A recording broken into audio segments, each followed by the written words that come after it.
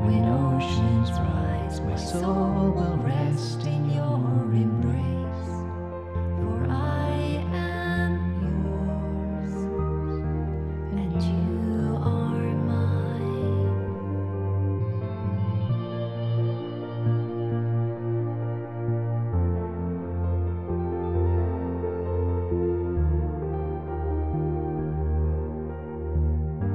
Your grace abounds in deepest waters. Your sovereign hand will be my guide. Where feet may fail and fear surrounds me, you've never failed, and you won't start now. And I will call upon your name and keep my eyes above the waves. When oceans rise, my soul will rest in your embrace. For I am yours, and you are mine.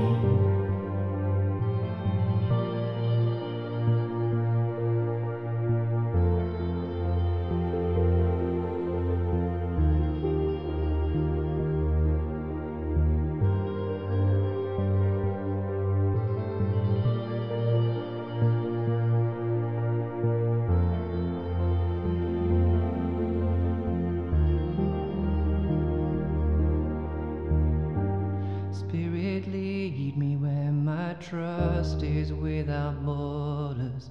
Let me walk upon the waters, wherever you would call me.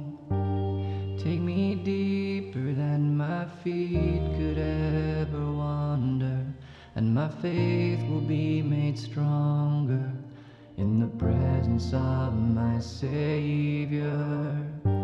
Spirit, lead me where my trust is without borders. Let me walk upon the waters, wherever you would call me.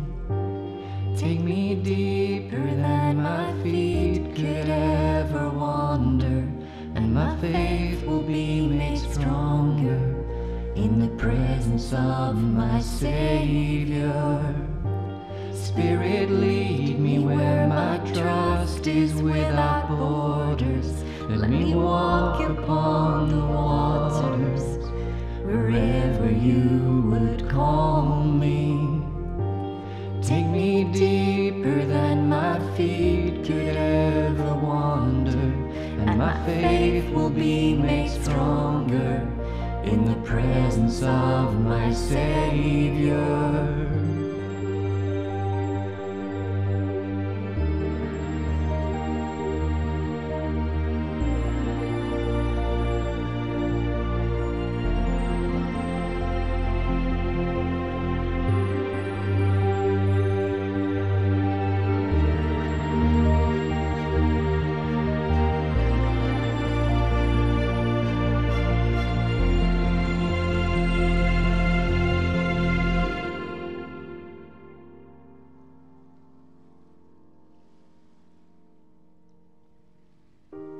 And I will call upon your name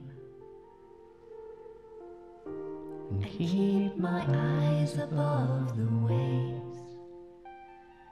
When oceans rise, my soul will rest in your embrace.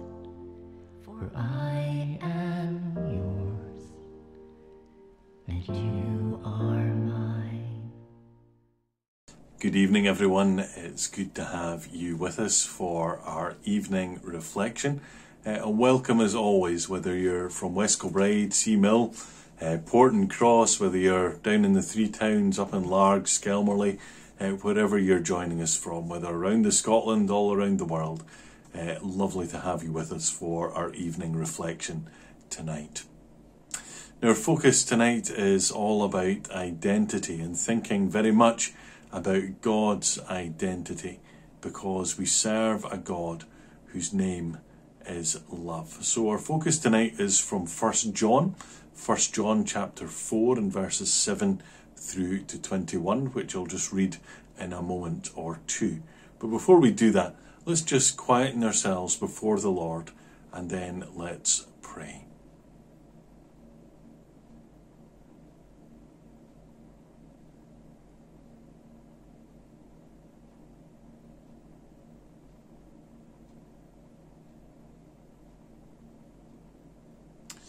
Lord God, we are grateful that Sunday evening by Sunday evening, that we can come together, that we can seek after you, the eternal and everlasting God, and that we can focus upon eternal things to set us up for another week ahead.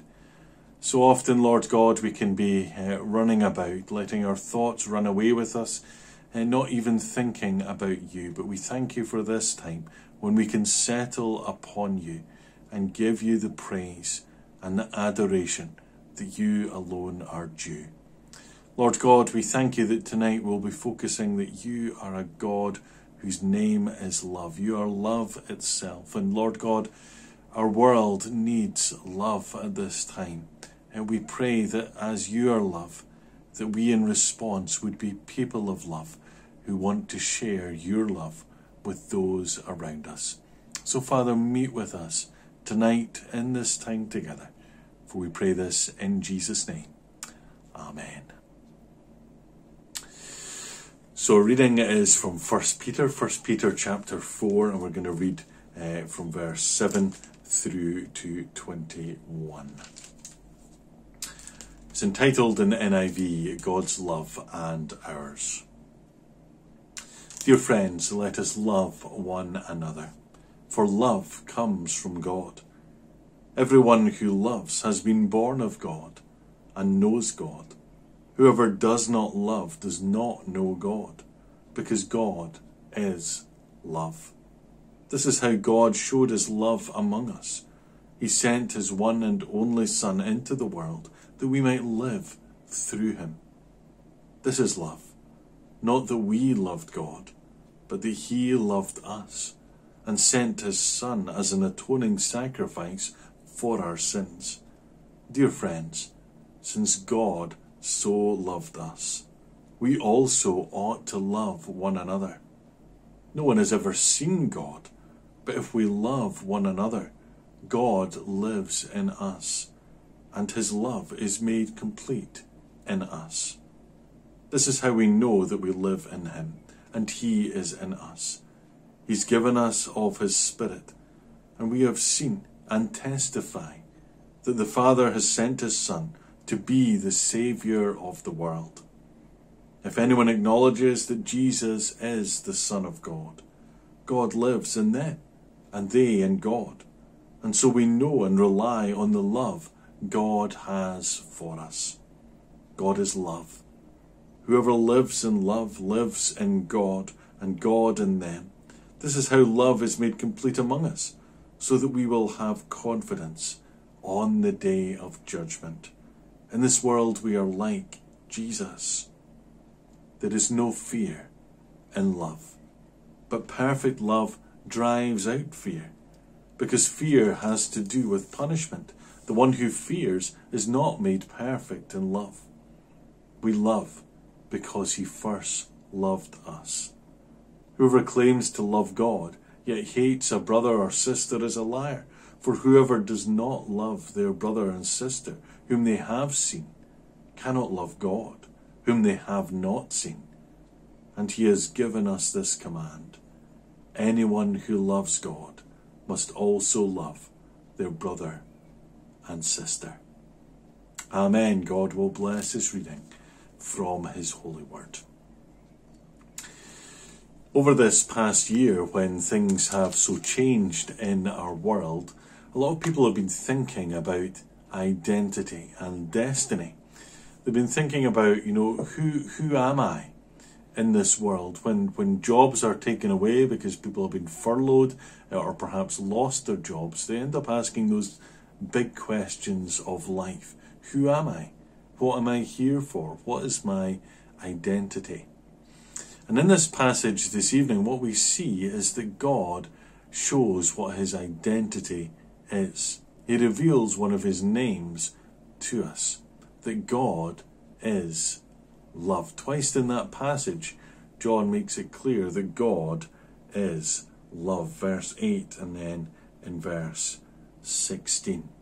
That is who God is in his character. He is love. And it's not as if God just says, I am love, and then doesn't do anything about it. God demonstrates his love. How does he demonstrate his love? By sending his Son, Jesus. He sent his one and only Son into the world that we might live through him.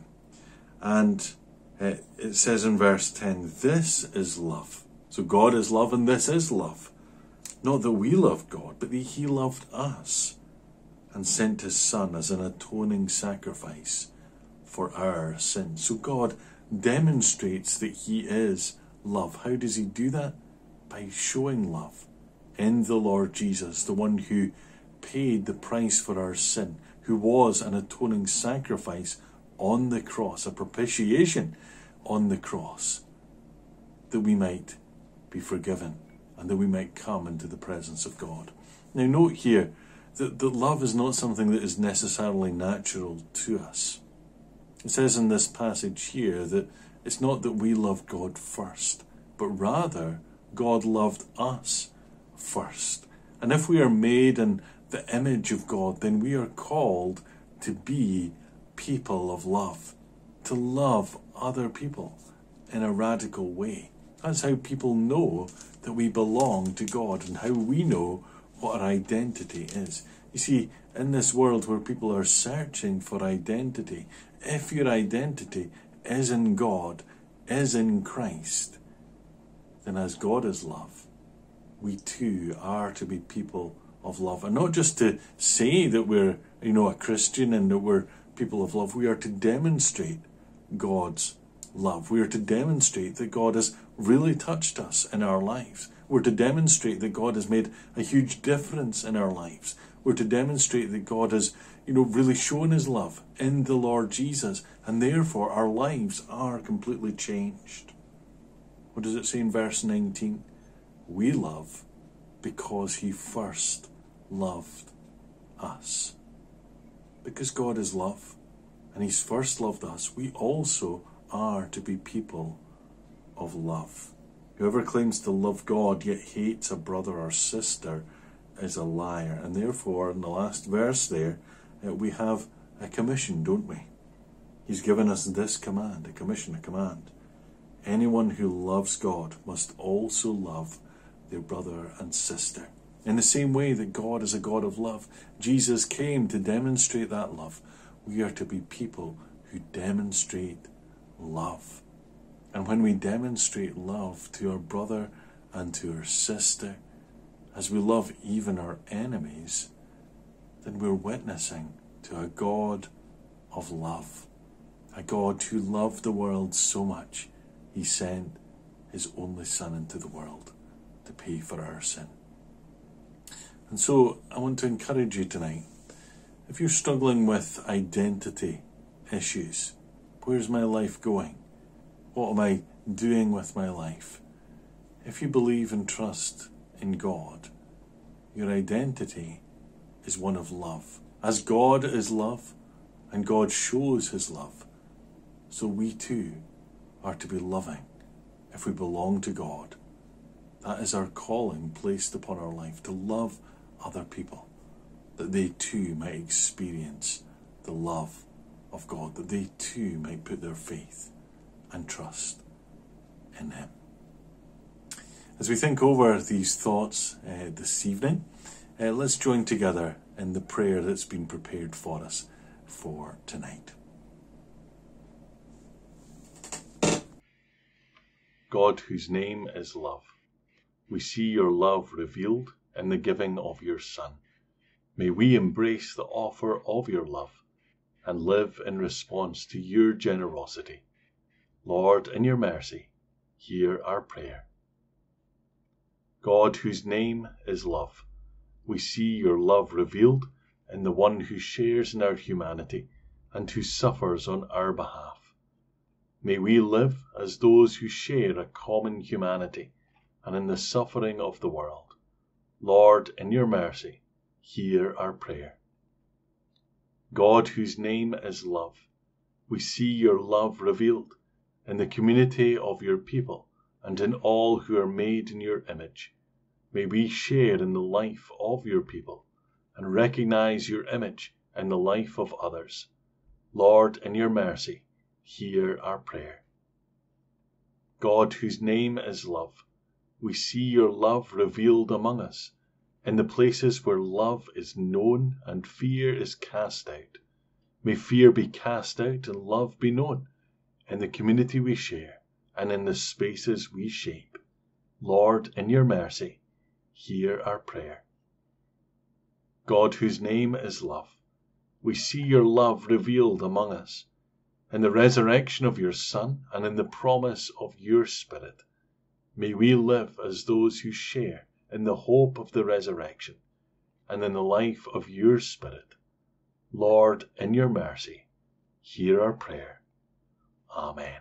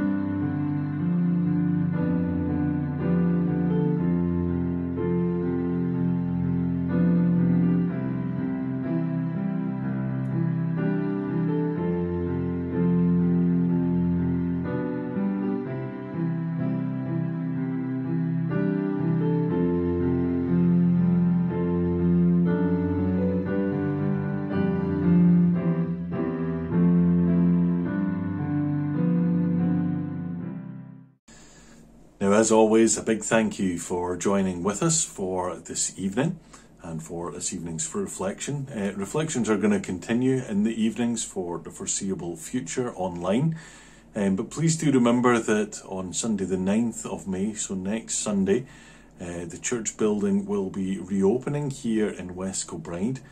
We still have to put social distancing measures in place. Masks still must be worn as well. And we are limited in number.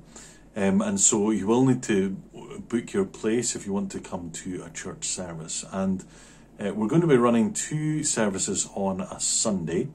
The 10:30 service, and that's just for anyone, our normal 10:30 morning service. And we're also going to be running a 4 o'clock service, which we're calling our church family service. Now, it is aimed at families, but it's anyone in the church family. So if you like it a wee bit more lively, and we can't sing at the moment, which is a frustration to many, I realise, within the church, but we can do action songs, we can do some games as well, and we can have a thought about the Bible, and we can do Bible readings and other things as well. And it's an opportunity for the church family to come together. So please don't let that put you off. If you want to come to the church family gathering, then please come, book your place for 4 o'clock. Now, if you do want to book your place, all the information is in the latest church email that I've sent out.